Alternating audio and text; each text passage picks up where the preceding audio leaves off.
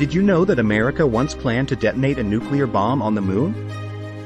Yeah, during the Cold War, in an act of cosmic showmanship to counter the Soviet space achievements. This top-secret plan, Project A119, involved brains like physicist Leonard Riefel and the young Carl Sagan.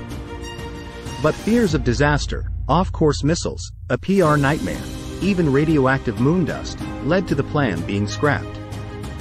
The secret? Only revealed in the 90s. Can you imagine how different our world might be if they had gone through with it? Drop your thoughts in the comments.